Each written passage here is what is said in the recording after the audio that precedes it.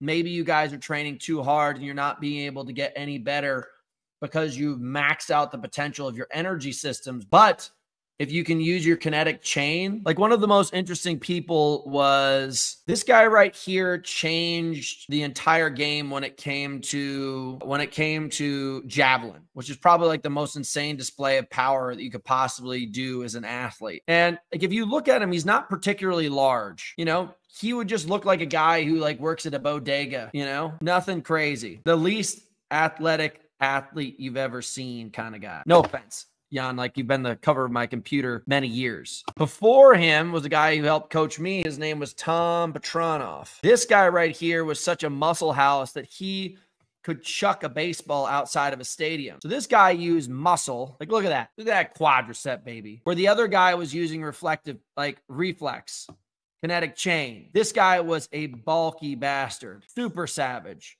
World record holder. And then Tom Petranoff smoked it. You know, he created the turbo jab, all these kind of things. It might be something for you guys to all look at. Maybe you guys are training too hard and you're not being able to get any better because you've maxed out the potential of your energy systems, but maybe you don't necessarily need to use your energy systems.